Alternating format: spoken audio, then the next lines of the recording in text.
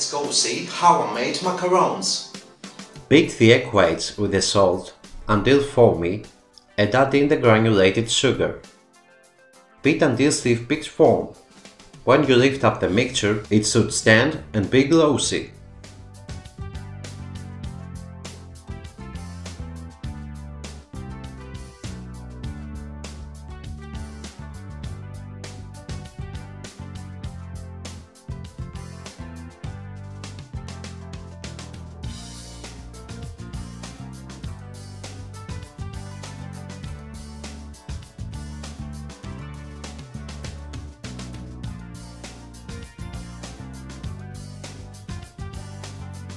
Sift the powdered almonds with the cocoa and the powdered sugar. Add the almond powder with the cocoa and the powdered sugar all at once. Fold from the bottom to the top till the mixture starts to fall like lava. Some recipes say about 40 to 50 folds to 100 grams of almond powder, but it really depends on experience.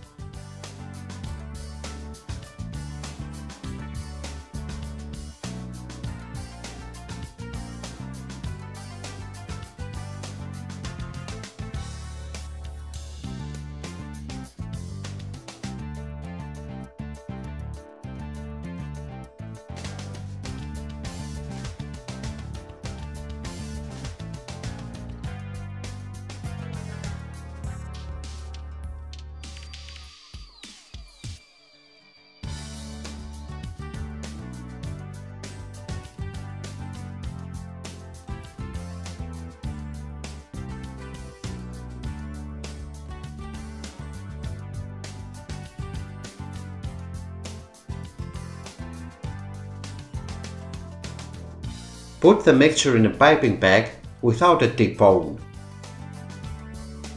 Put a dot of the mixture on each end of the pan and line over the parchment paper.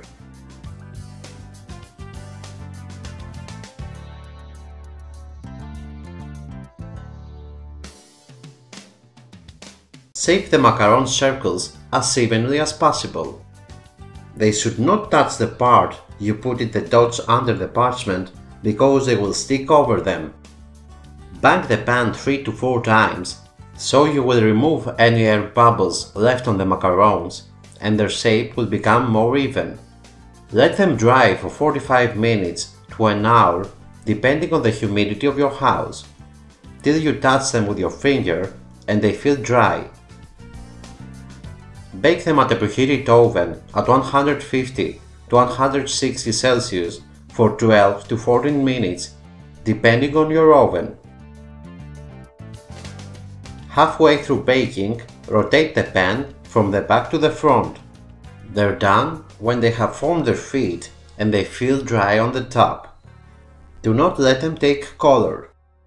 Let them cool and then remove them from their parchment. For the Nutella ganache, heat the heavy cream and add in the chocolate pieces. Wait some minutes to melt and stir. Add in the Nutella and stir.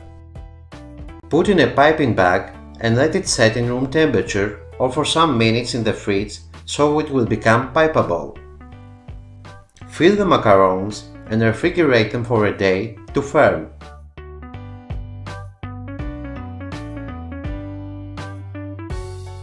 Eat them from the next day.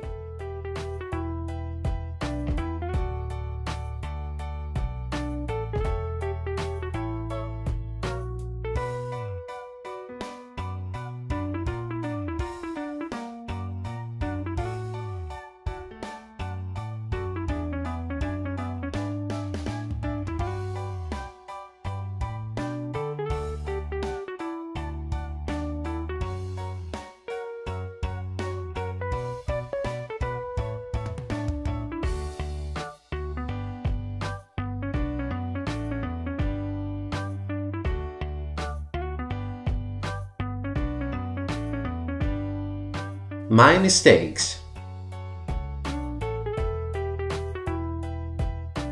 Mixing.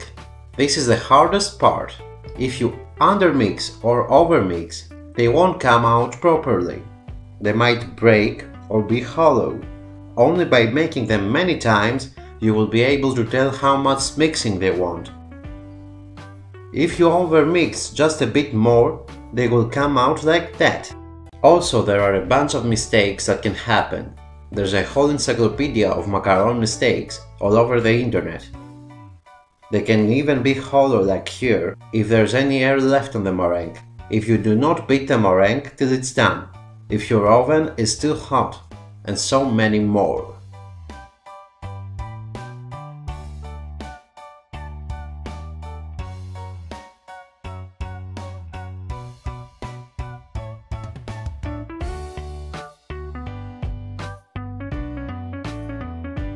Follow the same procedure for the vanilla macarons, but omit the cocoa.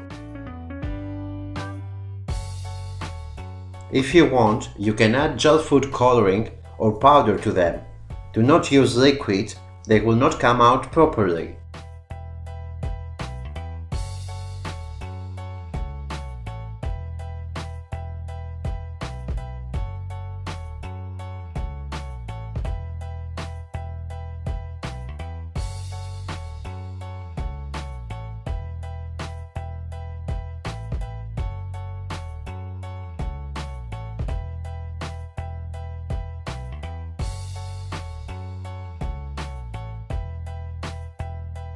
Do not line mixture all over under the parchment, the macarons will stick on the top.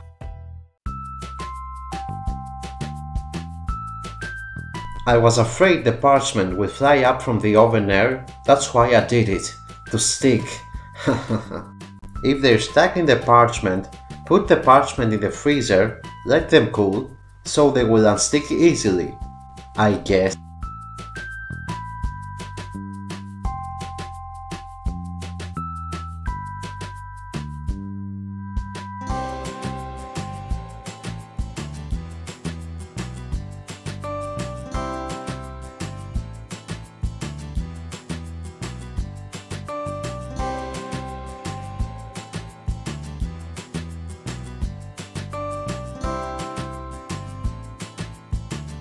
Find the written recipe link on the description below.